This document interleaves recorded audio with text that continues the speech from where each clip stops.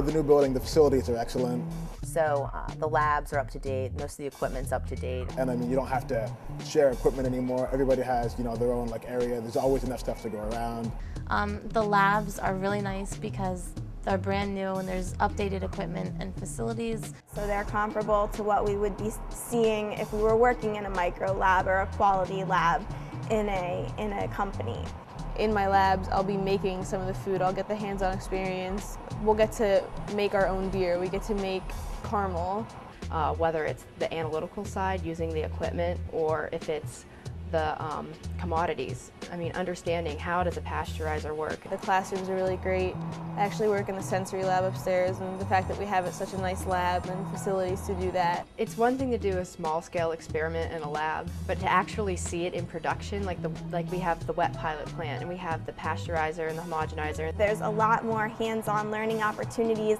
And to actually see that happening, I think is an experience that you cannot have in a lab on a small scale. I mean, the pilot plants are really great. And it's really wonderful because you get to use state-of-the-art equipment. It's unreal. It's a great facility. In food science, the courses definitely are hands-on. A lot of the instructors do demonstrations if you don't have a lab that goes along with it.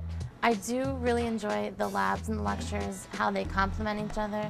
The biggest difference between the classes outside of food science and inside of food science is the class size. My first food science class and my first chem class is 300, food science is probably 30. So that really provides the opportunity for more one-on-one interaction with your professors.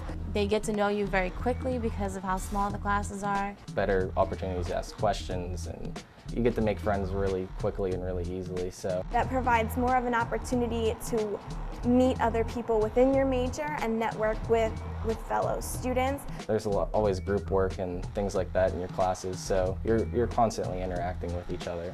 It's really great to get here and right away start learning about the field. My very first semester of college, freshman year, I was in a class that dealt with my major. The faculty here are excellent. They really will go out of their way to help you, to learn about you, to know your interests. You're not a number. It's a smaller atmosphere. They care how you're doing in that classroom. They know your name. Having a professor that knows you and knows your abilities and can push you the right way is really an advantage. And you can ask your questions more freely, and you can get into discussions that kind of delve deeper into whatever concepts you're trying to solidify. And I think that makes a big difference. It gives a better relationship between the faculty and the students. It's really easy to get in contact with them. And I guess the best way to describe it, like food science isn't just a major, it's kind of like a family. They definitely care about you and they just want you to do well.